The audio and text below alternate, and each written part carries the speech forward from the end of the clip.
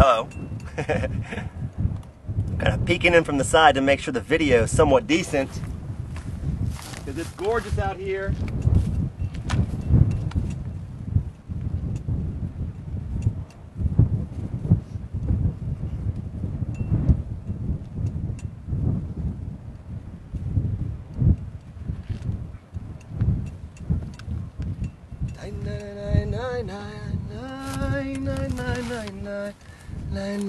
Hello, everybody.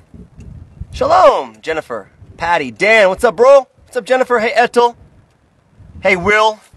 What's up, everyone? It's a gorgeous sunset. I'm going to try to avoid getting too close to this camera because Facebook hasn't quite perfected their camera yet. But it's magnificent. What's up, Richie, Monty, Tammy? We're going to let people pile on for just a second. I'm just going to say a few words because right now, the spies of Israel, the 10 spies, have left the camp of Israel in the desert, and they've come into Israel, and they're scoping the place out right now. And they're about to come back after 40 days with a negative report. Hey, Suzanne. And it's up to us to change that negative report every single day of our lives. Because we're still, every day we are told we are paying for the sin of the spies. So today we're going to watch sunset. We're going to say a little psalms. We're going to talk about Zionism. We're going to talk about this glorious land. And we're going to ask ourselves how we, all of us right now today, without any excuses, stand up for Israel and do something right now during this, I guess it's 39 days, while the spies, these 10 spies are in the land. Well, actually, there's 12 spies, right? There's one spy from each tribe. We call them spies. Who were the Meraglim? Who were these spies? They weren't Mossad agents. These were the Nasiim. These were the princes, the presidents, the leaders, the rabbis of each tribe. And Moshe sent them thinking that they would be the most responsible people that the tribes would listen to. He could trust them. These are men of great stature who have seen miracles happen before their eyes. But these are also men who have just come from hundreds of years of slavery in Egypt, to where the Jewish nation reached the lowest level possible spiritually. One more minute at that level, God would have destroyed us. And it's at exactly that point that God rescued us from the land of Egypt. But we still have these men that are coming from hundreds of years of slavery. The lowest of the low as far as feeling who they are as a nation, because they aren't one. They're slaves. And they're scared. These are men that have high status positions outside of the land of Israel. Take the grease out of your ears, rabbis of America. I love you. Your congregants love you. You need to be standing up on the pulpit every week telling them it's time to come home, to watch this sunset, or you are propagating the sin of the spies right now. Go ahead, call me a fanatic. But we are in a time of redemption. And you, as the leader of your tribe, no matter what city you may find yourself in the world, I, as an American, grown in America, I can speak to Americans. I can't speak to my European brothers and sisters as well, because I don't understand them and their culture as well. But my American brothers and sisters, I get it. I understand that desire to have more, to live better, to have a bigger home, to plant your roots in your stepmother's land. But this is Ima, this is Bayit, this is Haaretz, and this is what the spies didn't want you to know. Because they feared. They lacked faith, they lacked truth, and they lacked leadership precisely at the wrong time. We could have avoided all of this misery since then. If only the leaders of our nation, these men that all of us looked up to at that time, if they would have just done what God commanded them to do. Wasn't that difficult as far as I'm concerned? Because I myself brought my family out of Egypt. I was born and raised in Memphis, Tennessee. Memphis is the name of a city in Egypt. All of y'all from Memphis know there's a pyramid right on the Mississippi River. Built by a Jew, by the way, as a sports stadium. I quite literally took my children on the wings of eagles. I ignored what those 10 righteous men, those wonderful men who all of the tribes were following every day of their lives, asking them the questions, asking them for judgment, asking them for blessings. It turns out all of their blessings were for nothing. It turns out their judgments were evil. It turns out at the last minute when they were needed the most during crunch time, like right now, crunch time, they failed the nation of Israel. So, ask yourself the question, are you following a winner or are you following a loser? Are you following somebody who's telling you they must keep their job on the pulpit, so they need their congregation to stay outside of these borders? Or are you following somebody who is begging their congregants to pick up and move? Come home to this land. I'm not judging you for living outside of these borders. For 2,000 years, it was the right thing to do.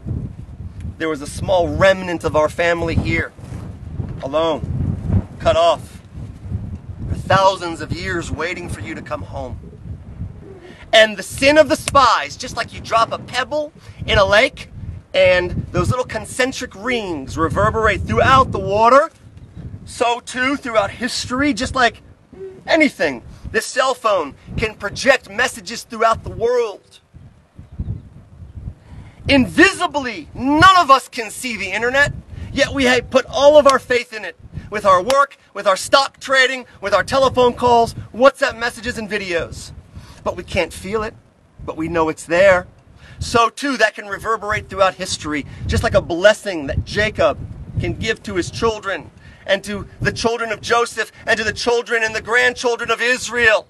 And that blessing reverberates throughout time. So too the curses, so too the sin of the spies. Now, when you're watching this sunset, which is just perfect, and it's right about done. The light's gone. The spies are on these hills right now, just like me. Undercover. Not so much like me. I'm not very undercover. These guys were undercover. They didn't want to get caught. And they're out on these hills looking, and they're looking at Hebron, which is 15 minutes from here. Hebron! The place of our patriarchs and matriarchs. And who went to Hebron? Caleb. You know why Caleb went to Hebron? Because he was brave. You know why he was brave? Not because he had muscles or a gun. He didn't. Because he had a heart and a soul for God. And God told him, and God told those men, that you will enter that land. You will conquer that land. And that land will be yours and your inheritance forever. And Caleb said, heck yeah, I'm on board. To the point where he had to stand up and protect the leaders of Israel against a riotous mob who shouted him down when the spies came back and told their tales of giants and massive fruits and fortifications that there's no way. We little ants of humans, we slaves, we're dirt. How can we conquer giants? Go ahead and tell that to the men and women who drained the swamps here in the 1800s. Go ahead and tell that to the men and women who charged these hills with rifles in their hands against multiple Arab nations in the 1940s, 50s, 60s, 70s. Go ahead and tell them it can't be done. It took the most righteous of men in Israel to fail for all of us to learn a lesson. And the lesson is very simple. God, the Lord, Hashem, whatever name you have for God, couldn't be more clear in his statement that this land that he created, that belongs to him physically, he has given this to us physically and spiritually. It isn't temporary. It isn't a maybe.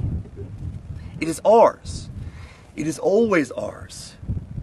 The question is, when we're on it and off it, like a chart for a stock, sometimes the stock's doing great, sometimes it's in the dumps. Sometimes we're here, sometimes we get kicked off.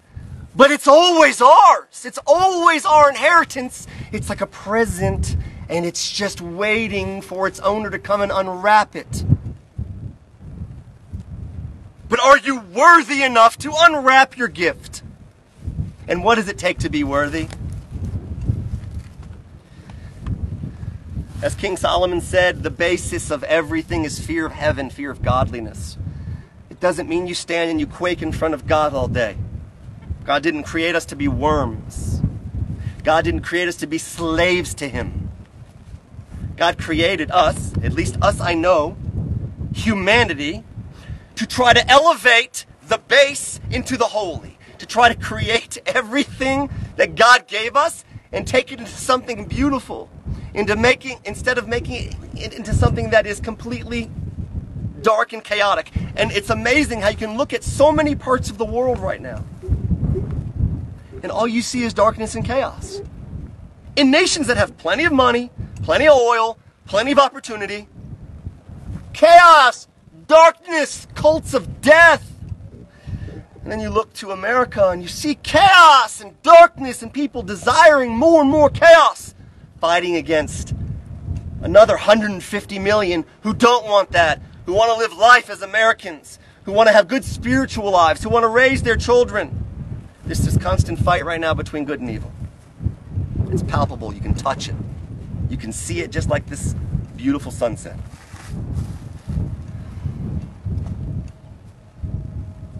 But why should the world like Israel? Let me ask y'all a question. Let me get nice and close and personal. Why should the world care about us? Besides, he who blesses shall be blessed. Our own people throw Israel under the bus. Our own people assimilate out of Judaism as if it's a plague. The majority of American Jewish youth are gone, completely gone. They've cut off their royal lineage. The DNA of kings and queens that have built temples to God, that have gone through holocausts. Why? Not because there's something wrong with us, but because there's something wrong with people, with humanity. And that darkness requires light. But it's difficult to go after that light. It's much easier to cut it off and go away and say, I want to be like everybody else. This burden of Judaism is a burden. It's a yoke. It's a weight you carry on you. It's this guilt they laugh about, Jewish guilt. It's not funny. We're not guilty because we've done something wrong. We feel guilty because we haven't done enough right. You've got to understand the difference. Even right now, we're going to talk about it as King David wrote about it. In Psalms, Tehillim, chapter 91, Yoshev b'seter elyon b'tzel Shaddai yitlonon. He who dwells in the covert of the Most High will lodge in the shadow of the Almighty. Omar l'Adonai machasim mitzadati Eloi eftach bo. I shall say of the Lord that He is my shelter and my fortress, my God in whom I trust. Ki hu yatzilcha mipach yakush midever havot. For He will save you from the snare that entraps, from the devastating pestilence.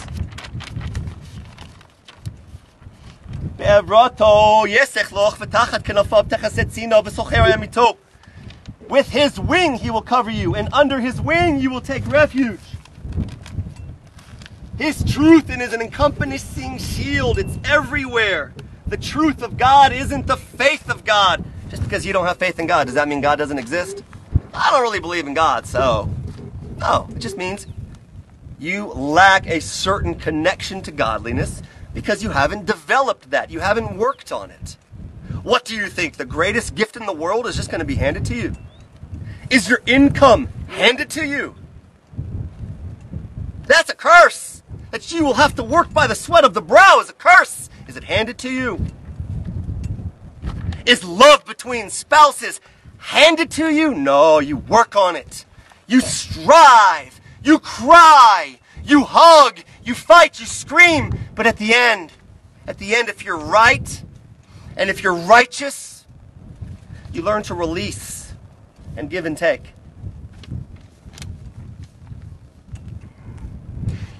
You will not fear the fright of the night, the arrow that flies by day. Pestilence that prowls in darkness, destruction that ravages at noon. These are all demons. They say spiritual demons that attack you throughout the day. Tell me we don't have that. Tell me you're not going throughout the day and you're doing really well and you're walking a godly path, which I'm realizing more and more in my life. It's really simple, guys. It's so simple. The more you surround yourself with a godly path, the more you surround yourself with Torah, the more you surround yourself with God's Word, the more you surround yourself with the words of King David and King Solomon and the prophets, the less desire you're going to want to go out and do something you're not supposed to be doing. Meaning, you're creating a shield for yourself. It's all-encompassing. They're saying it right here. It doesn't mean God's coming to hug you. Come on, grow up. This isn't some fairy tale that's got some cartoons written into it.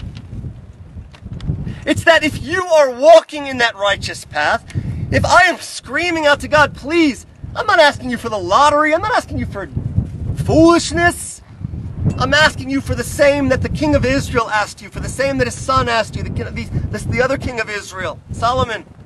Simply light up my path with your light, and I can't go wrong. Because if that's the case, I will not fear the fright of the night. I will not fear the arrow that flies by day. Because who controls life and who controls death? It isn't the arrow. It isn't the archer. It is the Creator with a capital C. You just have to knock that into your head. Not once a week at church or synagogue or whatever at mosque. It's every day. Which is why within Judaism it's so beautiful. There's so many fences around our commandments. And it took me 42 years or whatever, 43 at this point, to understand it. You have to put these fences around yourself. You have to put barriers. You can't just walk out and say everything is free to be. I can do what I want when I want. That's chaos. That ain't freedom, folks. Freedom is following a certain set of guidelines that allow you to find fulfillment and do goodness and have growth in this world, especially when it's bookmarked with godliness on both sides. That's real freedom because you haven't locked yourself in chaos. Look at this insanity that America has become in Seattle, this ridiculous, what is it, Chaz or Chop? Just call it chaos. And look what's going on there. Where they expected freedom in La La Land and everything's beautiful. It's insanity. It's like animals. And that's making animals look bad. It's because people have lost their compass, their way. Well, let me tell you, it's real simple. Look into the light. Just follow the light. And when you feel like you're following the darkness, stop yourself. That's it. It doesn't get too much more simple than that. We make it more difficult because we're stubborn mules. Pestilence that prowls in darkness. Sorry, I've lost my voice this week. Destruction that ravages at noon. 1,000 will be stationed at your side, and 10,000 at your right hand, but will not approach you. 1,000 right here, 10,000 right here, and I can just sit here and be still. You know why? Yes, you do. Yes, you do. But now you have to take that reason for knowing why and spread it to those that are on the fence. Not to drag them into our camp because misery loves company. Not at all. Because by not showing people the glory of how beautiful life can be within certain godly boundaries, you are simply keeping that glorious light for yourself. And that's just plain rude. Which is why a smile can change somebody's entire day. Which is why, and I can tell you personally from a convention I went to in America, an amazing man, young man, told the whole crowd on Sunday after coming up. He told the whole crowd. He said, guys, I want you to know, it was an all-men's convention. He said, I want you to know, I brought a gun to this convention, and it was up in my hotel room. And I'm miserable, or at least I was. This is real. And he said, if I didn't get from this convention this weekend, this brotherhood, this love, this godliness, but real, not the bullshit that I've been fed in church, not the crap that I've been sold, not the fear, godliness and love. If I didn't really receive that brotherhood this weekend, I was going to blow my brains out upstairs. But because of you, because of this crowd and this godliness and the reality that I've seen within, that's not happening. Do you understand what a smile can do? Do you understand what a hug to your brother and sister can do? And when I say brother and sister, I don't mean just family. I mean your neighbor. I mean your friends. I mean those that you think are your friends.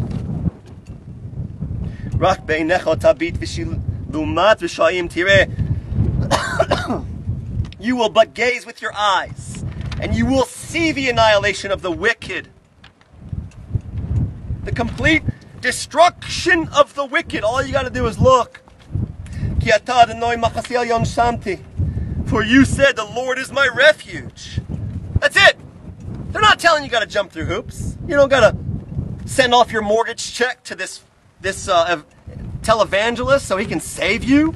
Are you kidding me? What a scam. God is waiting for you. You don't need an intermediary. You don't need a rabbi. You don't need a priest. You don't need anybody. All you need is to open your heart and soul to God, your creator, your Father with a capital F. All you have to say and believe and feel is, the Lord is my refuge. And then you will watch the wicked get annihilated before your eyes. Those are some powerful words.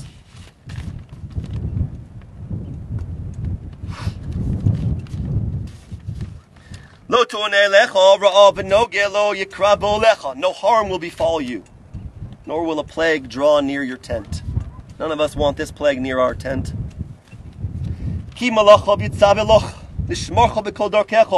For he, God, will command his angels on your behalf to guard you in all your ways.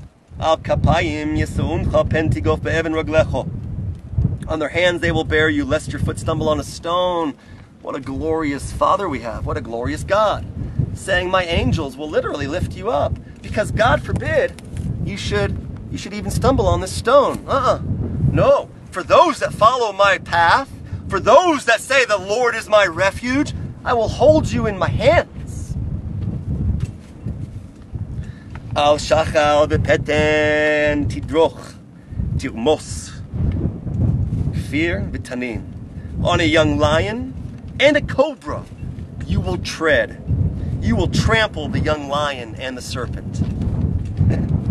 I mean, it's like telling us, no matter what your greatest fear is, whether it's the night, whether it's the arrows, whether it's the lion, the strength of something that's stronger than you that can rip you to pieces without even thinking twice, or whether it's the serpent that's silent and deadly that can smack your heel with its fangs and kill you within minutes. Don't worry about a thing. You know why? Because you're my child.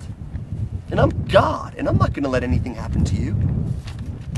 What other comfort do you need? Yikra'eni ve'eneu imo. Anochi b'tzara achlatzeu. Nachabdehu.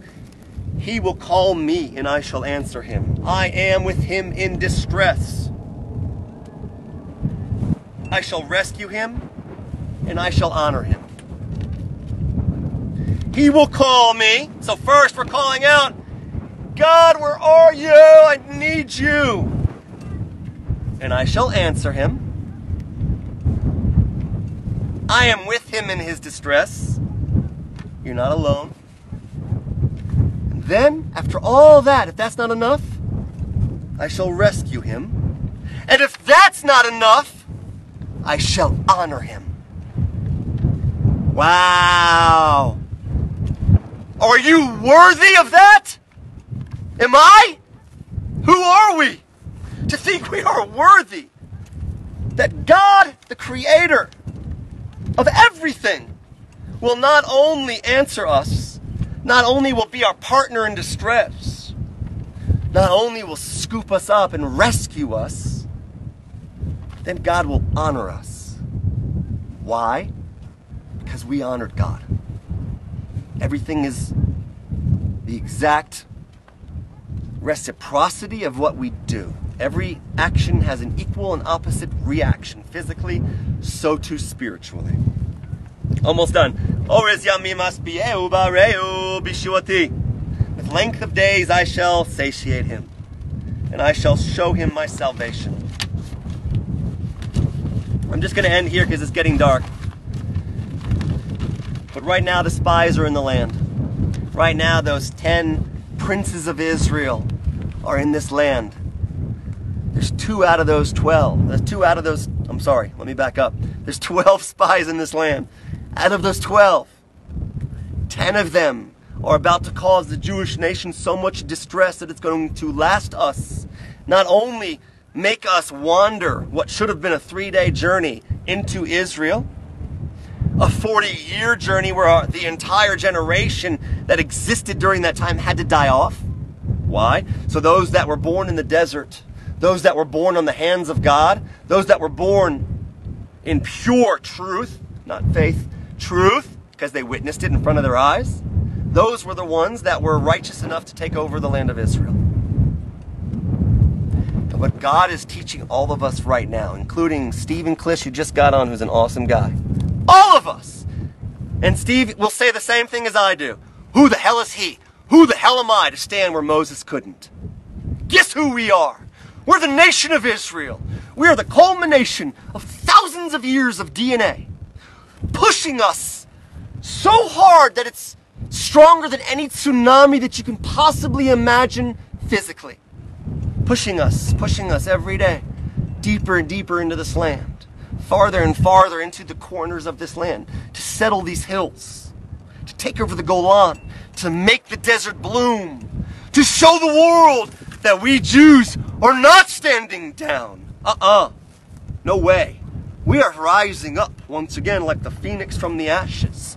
And let me tell you, you can say and use that statement a lot, but there is no nation in the world that can say in modern history that they truly represent that. How can you explain the Jewish nation? How can you explain a people that went from the gas chambers, the crematoriums? How can you explain a people who have been divided and destroyed on so many continents and on so many lands and under so many rulers you can't even count them?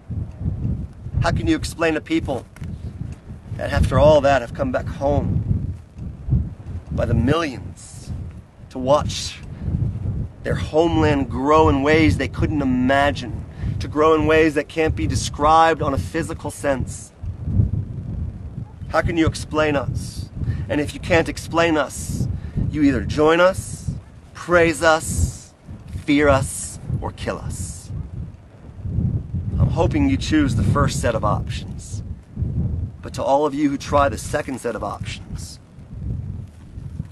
understand very clearly, just like that sun sets and it will rise again from the east over Jerusalem, my brothers and my sisters are standing 24/7, making certain that your hatred and your evil will not enter our homes.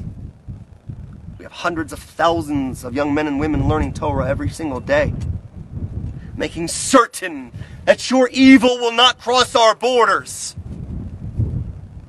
And if you don't believe us, simply look at history. Stop being a fool. Open your eyes, Jewish nation. Repent, repent, repent for the sin of our great great-great-great-great-great-great-great-great-great-great-great-grandparents who failed us. Now is our turn to shine. Now is our turn to bring this redemption in. But we have a choice. We can either do it the hard way or the easy way. And the only way to do it the easy way is by healing yourself, healing your anger, healing your hatred, healing your ego, healing your physical desires and needs, healing yourself, slapping a big-ass Band-Aid on it and saying, I'm done. I'm going to follow a path, even if it kills me, because I'm done. Why do you think in the big book, the 12 steps for Alcoholics Anonymous, the first thing is that you got to admit, you have to realize you have a problem, then you have to admit that there's a higher power out there, there's something controlling this. Why? What is it teaching you? It's teaching you that you can't do this alone, nor do you have to. There's millions of righteous people out there. All you have to do is search them out instead of looking for darkness. And when you find them, latch on to them. And if they're real, you'll know it. And if they're not, discard them as if they're on fire and get rid of them. And then you'll find that little special forces team that speaks to you and that helps you along that path. But I swear on everything. I swear, I'm just like you guys. I pay my bills. I worry about things. I've got kids. I've got every responsibility you do. But I swear to God, on the hills of Judea right here, if I had a Torah in my hand, I'd swear on the Torah in front of you all as my witnesses, with God as my witness, with these hills as my witness. The magnificence and the beauty and the righteousness and the truth that, of the path that we are on is so pure that every single chance that darkness and chaos has to kick you in the head and tell you to stop, it's going to do it. Not once a week, not once a month, not once a year, not one big event in your life. Every single day, from the time you get up to the time you go back to sleep, it's going to attack you. Because that's its job. Its job is to prevent you from excavating and digging and crying and tearing apart the truth so you can just see a little ray of light. Because it is darkness. And that is its function. Just like a toaster oven will burn your bread if you leave it in for too long. Stop blaming the oven. Start taking responsibility for every action. Because God only wants us to be an Am Kadosh Tihiyeh.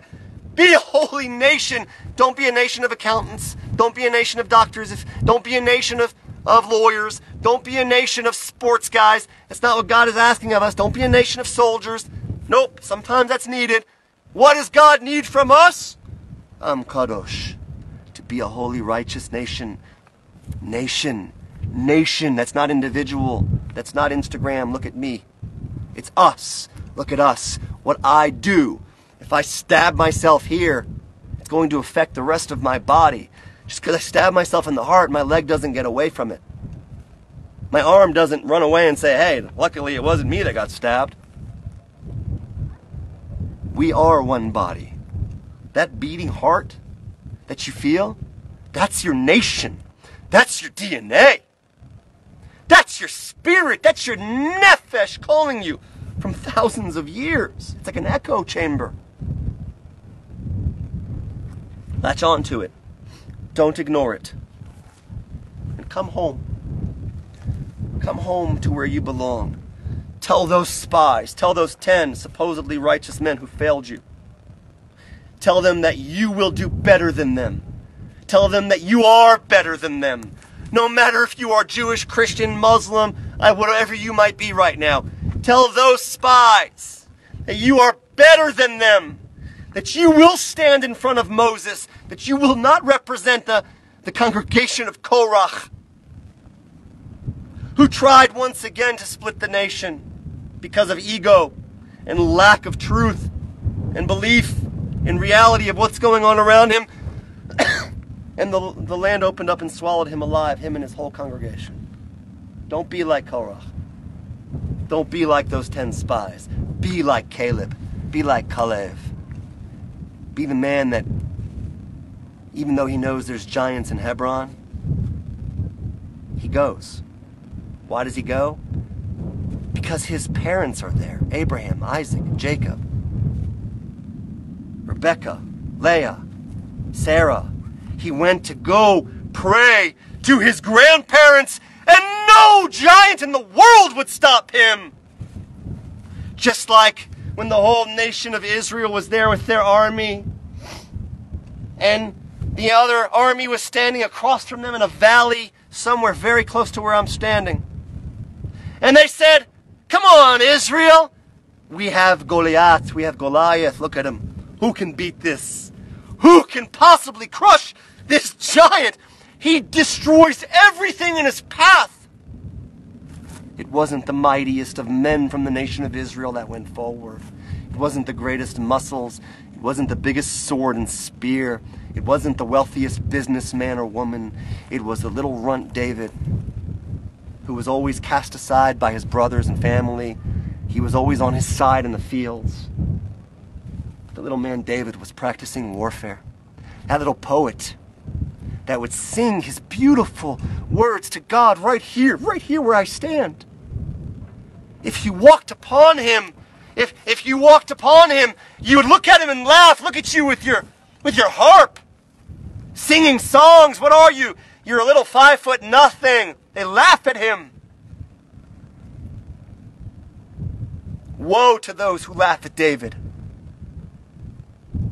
Woe unto the Goliaths that think that due to their great might and physical prowess and ability in battle and strength and kill list, that they can laugh at a David.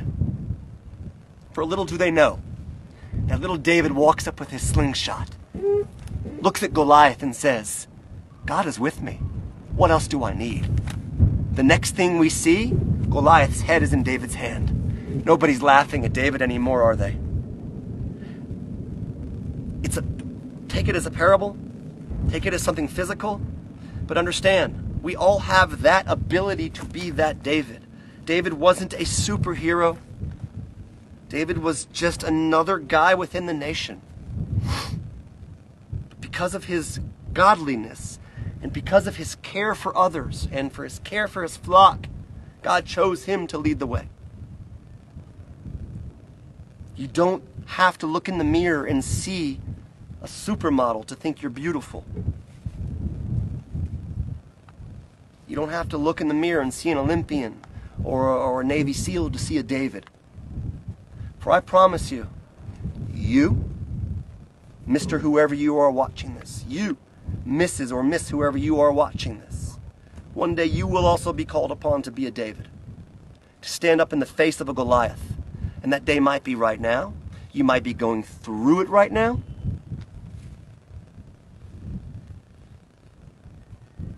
But either way, realize, nothing can stop you. I swear. I'm living proof. How am I standing on the highest hilltops in Judea? Coming from redneck Memphis, Tennessee. Nothing can stop us. I'm Kadosh. God bless you all from Israel. Look at that glory. We are all God's children. All of us. Not just Jews. All of us are God's children. All of us have responsibility. All of us have to raise ourselves from the mundane to the holy. All of us. Every day, every hour, every bite we take, every breath, everything we look at, every way we talk to our family and spouse. Everything. Life is a test. We don't know how many breaths we have left. But what we do know is that we can take the breath we have right this minute, the heartbeat we have right this second, and bring out the light within it and spread it to the world. God bless you all from beautiful Israel. I have no idea if you can see the moon as well as I can. But the moon is up there. It is. somewhere. It's really beautiful out right now. Anyways, you've all listened to me talk for way too long, and I am going to go home. Much love from this gorgeous land. And if the spies can hear me, Goldstein's here! You're not getting away with your lies this time! And they can hear me. They know they screwed up. They're still paying for it thousands of years later. Let's help them. Maybe they made one lapse in judgment. Let's do what we can to help even those from the past. Let's try to rectify and correct their errors, so those sins aren't revisited upon our children. It's up to us to change that. God bless you all from Israel. Laila Tov. Much love.